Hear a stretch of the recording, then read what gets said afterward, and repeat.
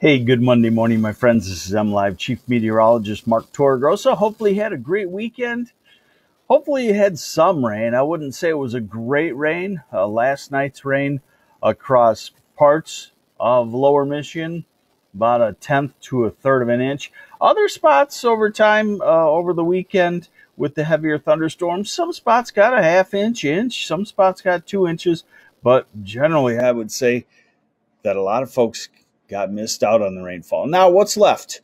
Here we are with the current radar, and the last bits of showers just starting to push out of the Detroit area. Will be out of Dearborn here in the next half hour, and out of the northeast side of Detroit here in the next half hour, and then it should be mostly a dry day on the way. Let's get into the forecast here.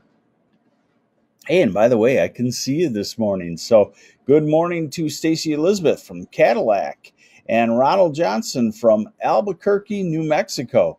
Good morning. And Renee Fountain, thanks for watching. Denise Langworthy, good morning to you also. All right, so here is the radar forecast. And this was the rain that pushed through overnight. And now we go into this afternoon, and nothing doing except for maybe scattered showers coming off of Saginaw Bay and off of Lake Huron into the thumb. You can see that right there in the 6, 7, 8 o'clock time period. So Grand Rapids, you're dry, and Traverse City, you're probably dry. Traverse City area maybe gets a little burst off of the Grand Traverse Bay also. Lansing should be dry. Detroit, you might get into those spotty showers as we go to the evening hours, but that's about it. And then we go overnight and it's dry, and we go into Tuesday, and Tuesday should be dry too. You know, Michigan, now we're into the summer equivalent of the winter. Winter, you could always have a flurry here or there in Michigan because of lake effect. Pamela Todorov is Southeast Michigan out into drought now. No, not at all. There may be some localized spots that got 1 or 2 inches of rain, but no, you'd still need 4 or 5 inches of rain to get out of drought. And then in the summer equivalent, you can get a stray shower here or there, but 98% of the area will stay dry. Yes, great day for golf. And now we're into Wednesday, and Wednesday is dry also. So I said in my headline that eventually turning wetter. Now we see it on the European model. Let me make sure the perspective is good for you here. And it is, all right, for a Monday. So this is tonight and Tuesday. And Wednesday is dry. And Thursday, the southwesterly wind returns. We get a warm up, not quite into the 90s, it looks like. But it looks like we'll see temperatures bursting into the 80s. And then the models are showing a disturbance coming across with rain on Friday. And then what I want to show you is the cool down coming.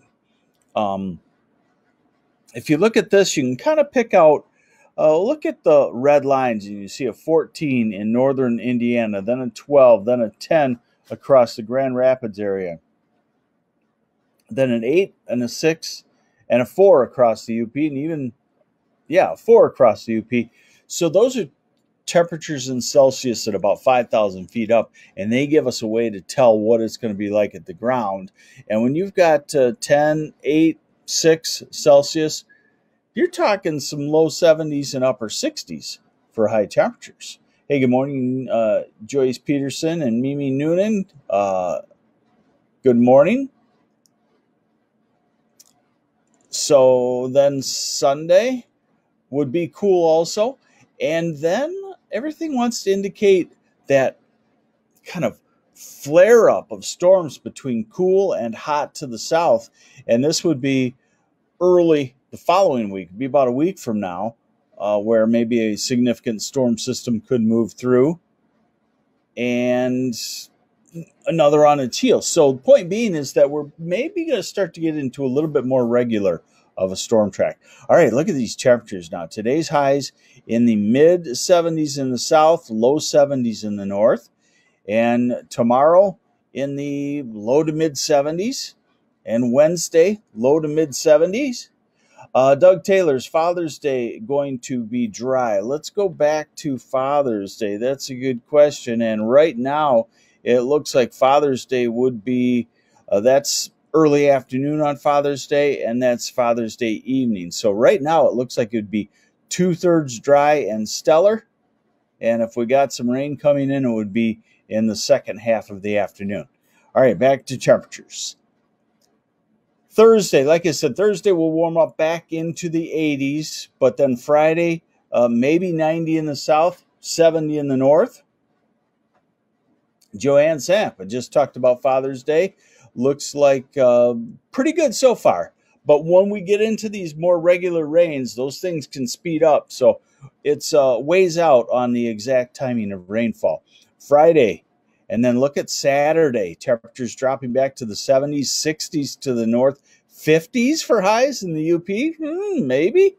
And then Father's Day in the low to mid 70s. And Monday of next week, 60s and 70s. And Tuesday, low 70s. And Wednesday back to 80s. So in other words, we do have some cooler weather definitely on the way. All right, now here is the last thing I'll leave you with, and this is the total rainfall off of the European model. This is in the ensemble mode. I like that mode right now. That's where they run it 30-something different times and average them all together. John Kleinschmidt, how does Saturday look? My granddaughter has a graduation open house. Right now, Saturday looks great. Friday looks like the rain. Saturday looks like a cooler, comfortable day, a great day for a graduation open house. Back to the total rainfall. This part right here has already happened. So you got to kind of take that out of your mind, subtract off. Now this is the Friday rain. And so it's showing, a quarter to a half inch. And remember, this model does not produce or predict the thunderstorm amounts, the heavier convection that can be double or triple in a heavy thunderstorm. It just predicts the general rainfall. And then early next week, getting into some rain, shoving us over an inch. And then as we go out into late next week, it continues to build it up.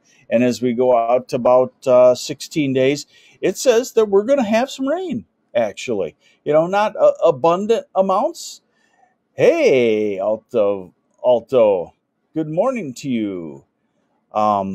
So that's some good news, is that we could certainly use regular rains at this time of the year now. All right, so there you have it. The rain is done. Enjoy the cooler weather for several days. A little warm up on Thursday, some rain on Friday, and it may be a cooler weekend coming up, but we'll keep you updated on that. Joanne Samp, good morning to you. And hey, Alto, are we on for golf today? If I get my work done here at MLive, I will be on for golf with you, and I will contact you a little later to let you know how I'm pacing. Today I'm going to be writing on MLive here about Lake Mead at its lowest level since 1930, and then I'm going to give you a preview of the week ahead. Of course, you just had that because you joined me, so maybe you don't have to read, maybe you do. But take care. Thanks for joining me. I'm MLive Chief Meteorologist Mark Torregrossa. It is Monday, isn't it? Yes, it is. So you take care. Have yourselves a great Monday.